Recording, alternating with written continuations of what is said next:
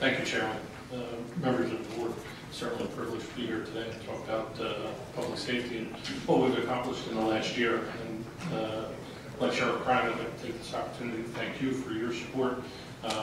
Initiatives that we've taken in the last few years, like dispatch and county EMS, is making a huge impression on public safety in Union County. Not only on a daily basis, but almost a hourly basis. So I thank you for your support.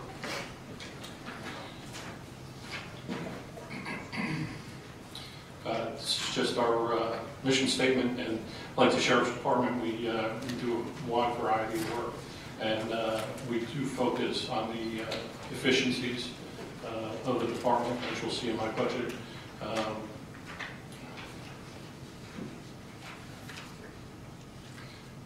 The director's budget doesn't have much change from last year. Includes a 2% pay raise for people in that unit, and that's only 3 people are in my director's budget.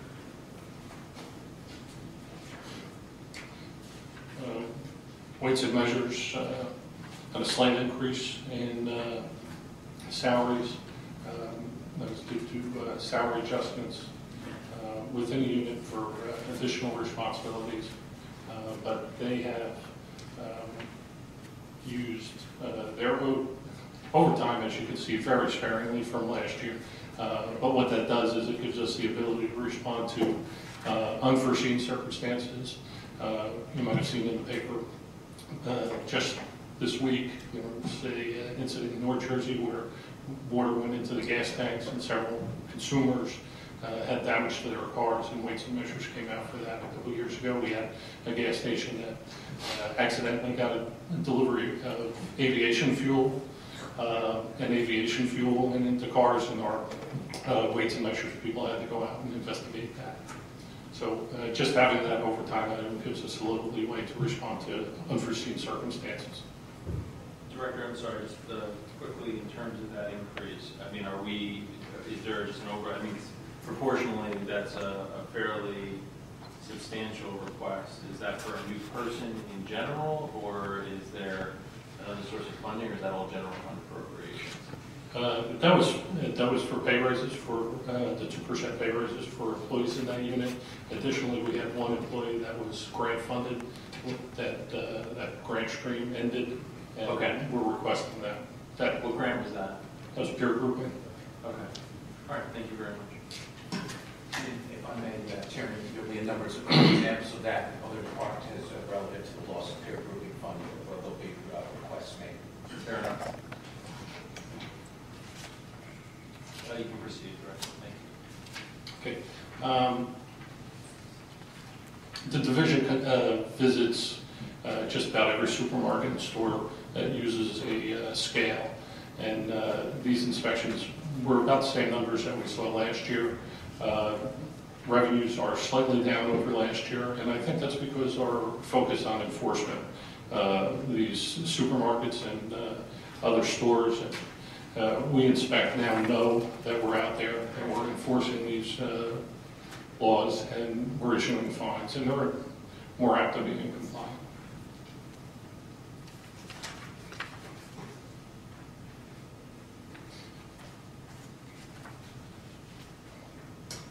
Two of our employees there are totally paid out of the trust fund. And that's the Weights and Measures Trust Fund, which is funded by violations that are received by that office.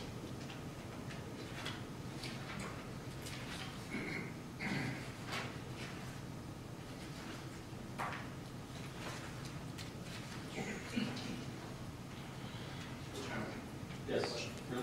Reference to weights and measures. I know you said one of the reasons behind salary going up was due to the fact that they're going to be having more services to do in 2015. What are some extra services they'll be doing in 2015 compared to 2014? Well, the salaries are going up mainly because of the loss of the peer grouping and pay raises. Will they have extra responsibilities? We do try and focus on enforcement, and I speak to the director on a regular basis. not only supermarkets, but we're also going to be going to department stores that use scanners because those establishments continue to have a problem regulating, that the price indicated rings up on the register. So expanding upon the location where currently Yes. we're over. Great. Do we get any kind of state aid on that function? Because I do know, just from the consumer affairs side, I know, there was discussion when we went through the layoffs a number of years ago about eliminating the consumer affairs division. But I mean, do we get any sort of state reimbursement, or is there any sort of grant stream available to subsidize those functions? Every scale that's used in commerce has to be registered with the state, and there's a fee for that. We get half of that fee, which equates to about $60,000 a year. So So counties are statutorily required because as a recipient of that fee? yes. Okay. Yes. Okay, thank you for clarification. You can proceed, Director.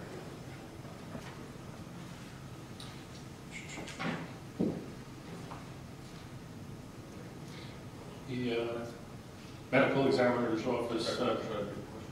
Well, what I wanted to do, if somebody can explain about the issue with peer grouping, since we're going to hear it all over tonight. So, because technically, if peer grouping pays for a service that's being provided by a department, I hope that if the fact is that the funding is no longer there, we're no longer, doing that work on behalf of whoever is going to benefit by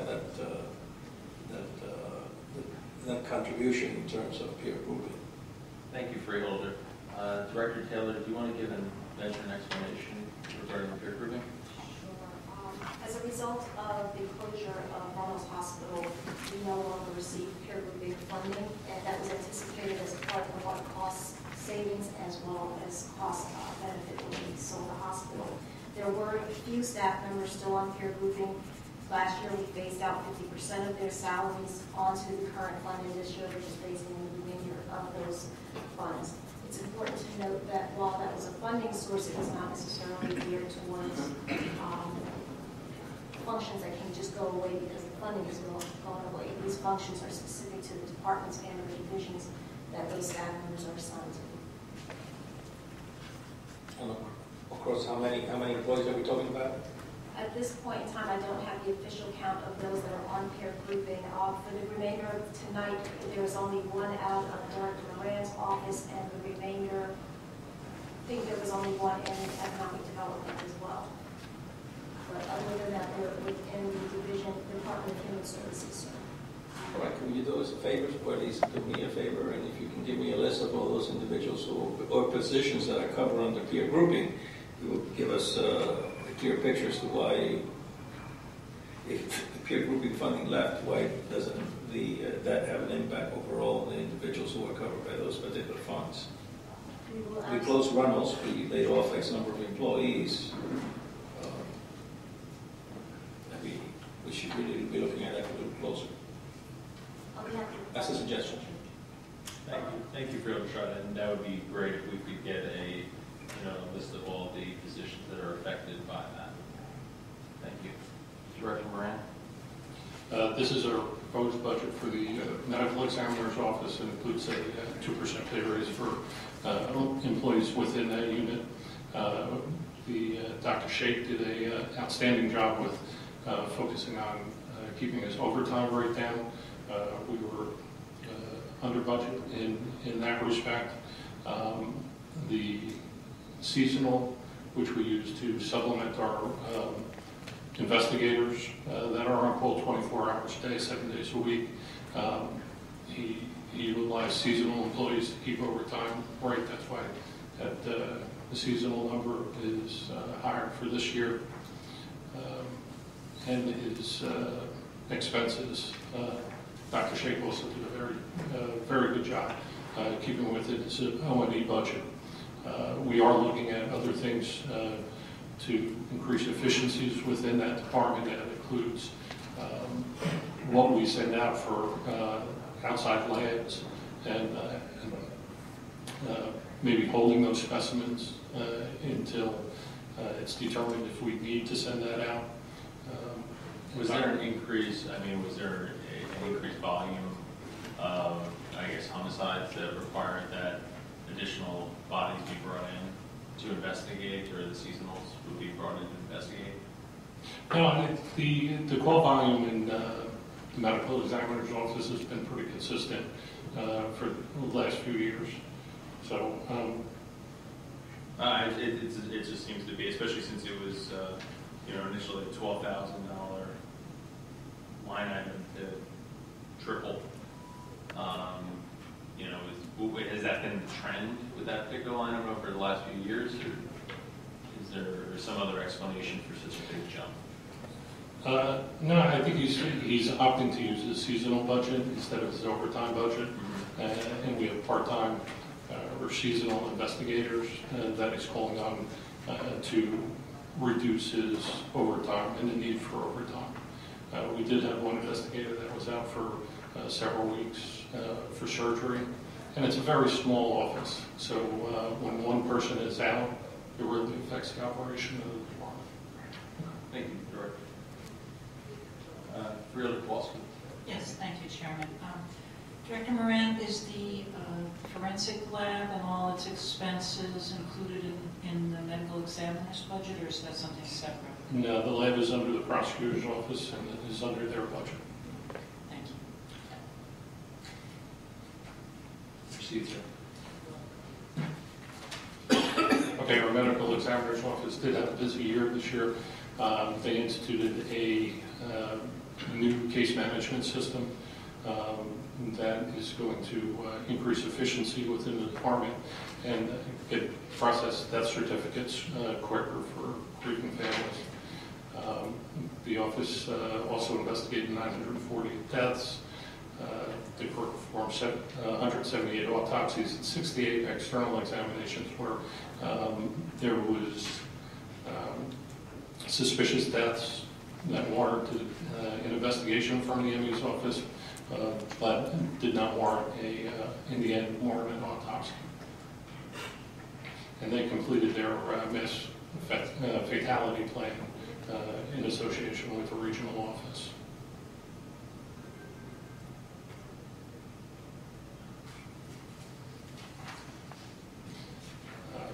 These are just some initiatives of the office. I'll just point out one of the things that is included in his operating budget is $4,000, so we can send investigators to a certification course, medical, legal, death investigators, and have them certified in that. There's only one course that Dr. Shake wanted them sent it to him. It's out of state, so we're requesting extra funding for that.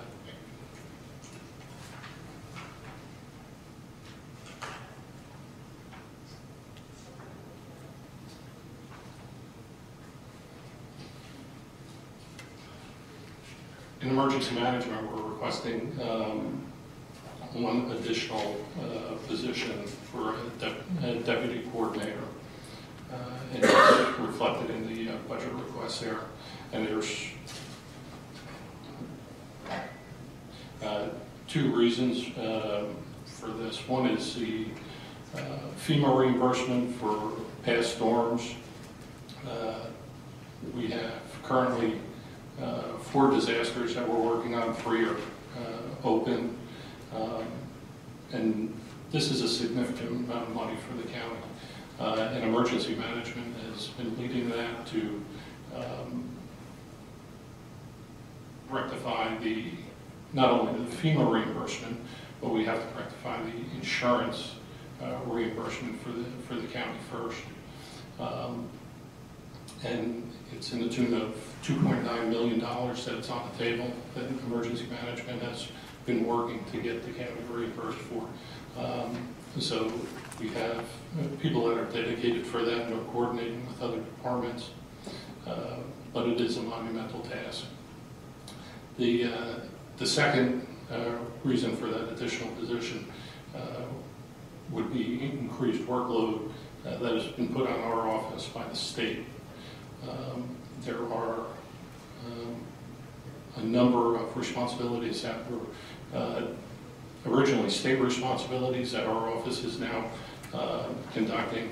It includes care facility, emergency operation plan review, and that's facilities. There's 27 of them in Union County, and they had to, in the past, submit their plans to our emergency, to our OEM, but that was it. We just had to acknowledge receipt. Now we have to go through a 10-page checklist and check their plans and make sure that they adhere to the state standard.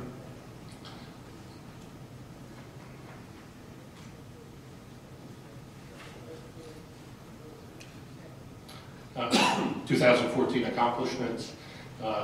The Union County Fire Academy has expanded its operation there. We had one class for recruits, firefighter 1 and firefighter 2, but we've also had in-service training for continuing education training for fire departments across the county, and that's nearly doubled since the 2013 usage. One other major accomplishment for emergency management is transition of all our public safety agencies, police, prosecutor's office, and sheriff's department to our new PSIC radio system, which is a great improvement over our old radio system, which did not cover every aspect of the county. This is also available to municipalities.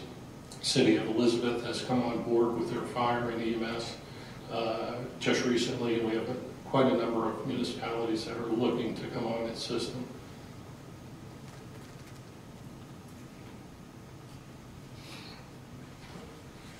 And over Chairman? Question? Yes, I'm sorry. He has his hand up, and I question up there. Freeholder Mirabella. Go ahead. Thank you, Mr. Chairman. Director, I wanted to talk to you a little bit about the Fire Academy. You know that's near and dear to my heart. It's something you and I have been talking about over many, many years, and I've brought it up over almost 2 decades here at the Freeholder Board. But you're mentioning the usage of that, and doubling the usage, and the impact of that facility, and the size of that facility. I know that you are actively working with Elizabethtown Gas to talk through putting the final steps on some land that they're making available for the county. Can you give a very brief, high-level update to this group where that is, and kind of some high-level timeframes about how we can maybe move forward? Because we've been operating on a gracious from the city of Linden, gracious use of land there, but basically on about an acre of land for the last 20 years, at least longer, and doing all the fire training and fire work and all the recruits that go through that become firemen and firewomen. And it's time to start pushing the bar on moving and upgrading our facilities there. We just can't continue to have more and more usage at that facility. And I know that I brought it up a number of times. We're just kind of waiting for everything to pull together. And Elizabethtown Gas has been a terrific partner with us and working towards this. But can you give a couple of minutes on that for this group here? Certainly, Freeholder. And Steve Rule, who's our new Dean of the Fire Academy, has done an outstanding job down there to increase the continuing education that's available for firefighters and getting fire departments in to use that facility. We've had some outside agencies that were interested in using it, and it is just booked just about every day. And we want to, part of the budget is a seasonal increase for firefighters or fire instructors, so we can take training out to those fire departments to reduce their overtime and increase their training opportunities, because we just don't have enough time in the day to respond to all the requests for training that we have. We have been working with Elizabethtown Gas. Unfortunately, they haven't given us a definitive time frame on the portion of the property that they're looking to donate to the county. The total property is about 5.5 acres, which would make for a very nice facility. Like you said, Freeholder, the existing fire academy is very small. They're very limited on what they can do down there. And when you compare it to having a law enforcement background, the training facilities that are available for law enforcement compared to the fire service, there's a big disparity there. And they are in need of a new facility. And as soon as we get a timeline and the exact plot of land that Elizabethtown is willing to donate, or at least for $1 to the county, we will move as quickly as possible, because there is a great need for it. Good. All right, thank you, Director. Fairly Granados. Thank you, Chairman. First question is in reference to deputy coordinator. Do you have a rough salary of what you're looking at? Because I see it's about $100,000, a little over salary increase. It's about $65,000, and a portion of that is 2% raises for existing employees, and the increase for the seasonal is $20,000. That's my next question was in reference to seasonal. If we're bringing another individual on to kind of help out, is there a need to go up when it comes to seasonal? When I see the 2014 we paid out roughly $85,500, is there a need to go up to 120?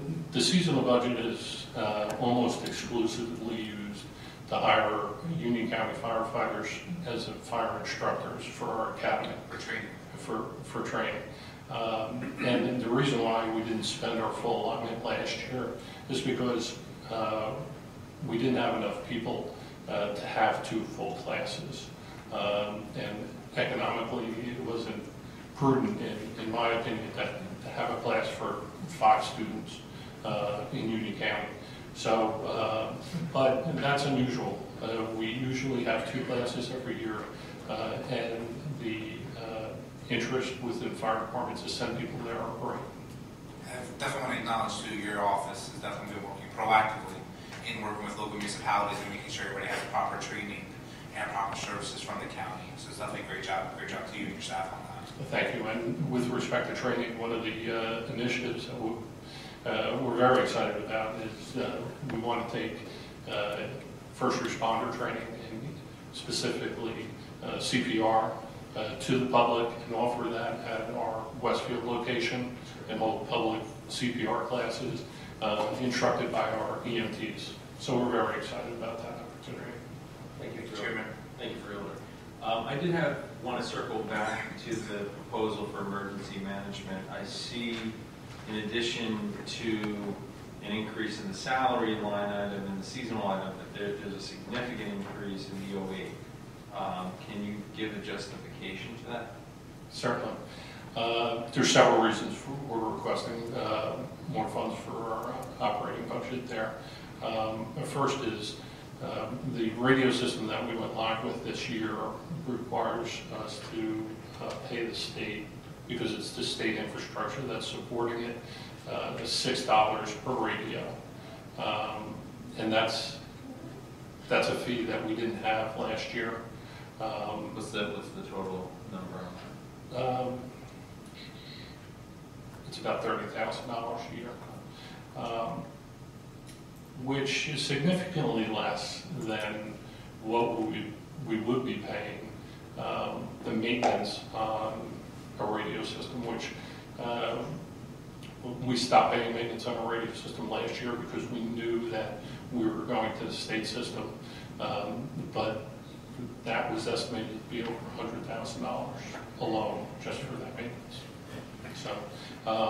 So we have a base for a radio system. We have additional 800 megahertz licensing that we want to, we have to relicense with the FCC to locate them at a state radio site in Watchung to just improve coverage to the western portion of the county. Is that an annual charge, or is that? No, that's just a one-time fee. We have an outside consultant work with the FCC to process those. What's the cost on that? That's about $16,000. Okay. And this company does our radio licenses have to be renewed every few years, and we have the same company, VCOM, do that work for us. So, but this licensing fee would be a one-time fee for these specific channels to be used at that specific location.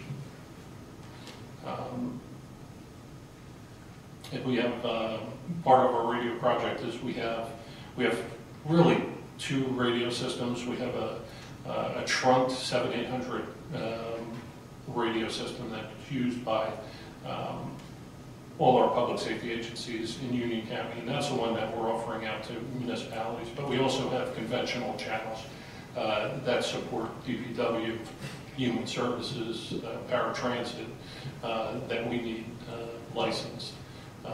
And we need a maintenance contract for that equipment. And that's something that we didn't pay last year, and that's about $30,000. And that would come up with the additional OE funding. Well, sure. I mean, it's like 76,000. Is there anything else in there, or? You got 30 on the radio, 30 on the license, 16 on the 800 megabytes. 30, 35, and 16. If I can just interject. Sure. Based upon some of the budget discussions that we've had, there was roughly an increase for supplies for the ambulance services as well. Is that having? Oh, I'm sorry, that's covered on our EMS budget, but Chairman, you too. You are correct. One of the problems, and it slipped my mind there, was we have a lot of domestic preparedness equipment and homeland security equipment that we just can't fit inside. That we is stored up at the quarry and on the roof of the Froelich building, or not the Froelich building, but the vehicle storage building next door, which that building is busting at the seams with equipment. So I was requesting an additional $20,000 so we could look at leasing some type of storage facility, so we could put some of this equipment that is temperature sensitive and should be in a controlled environment into a secure area. But we're still looking at different sites for that. And have we been also looking, just in terms of the overall equipment, are we looking at ways to go through our inventory and make sure that we are decommissioning obsolete items or equipment that we may no longer want to utilize and continue to pay to maintain? We are, and just as recent as last week, I spoke to our health officer about going through a lot of the preparedness equipment and sheltering equipment trailers that we have to do an up-to-date inventory and get rid of some personal protective equipment that may have been expired and we'll need to replace.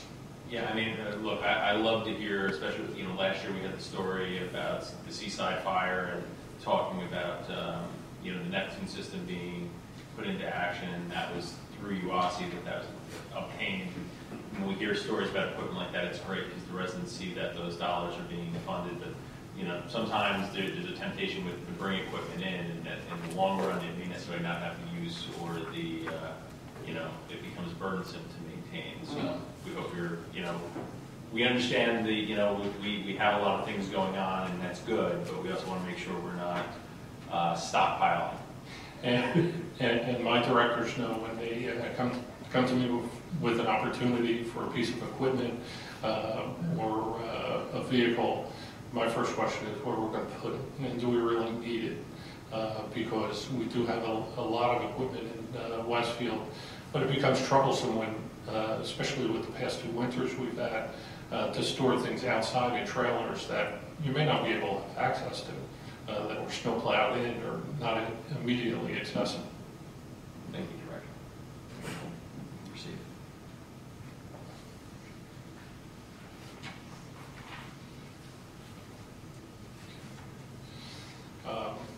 Like I said earlier, our emergency medical service continues to increase its call volume and its revenue stream.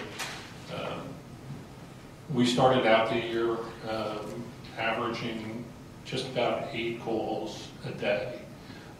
We ended up the year with 16 calls a day. The need is, very apparent, and I still think that there are voids to be filled as far as providing EMS and assuring to our county residents that when they call 911 for an ambulance, that one is going to be immediately available. I think there's opportunity for us to expand this service, and this budget reflects that.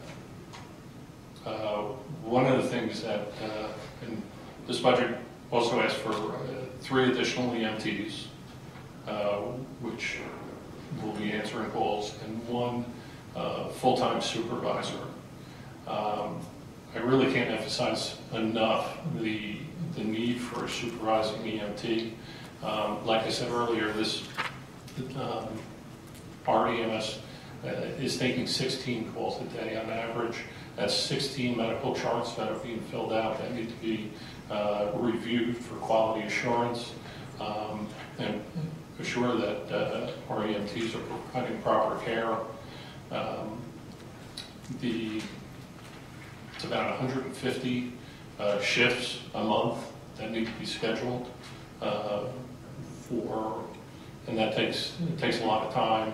The training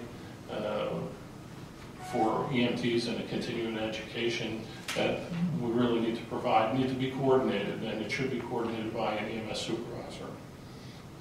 And this person would always also conduct staff meetings on a regular basis and assure that they're receiving all the training and certifications that are necessary for the job.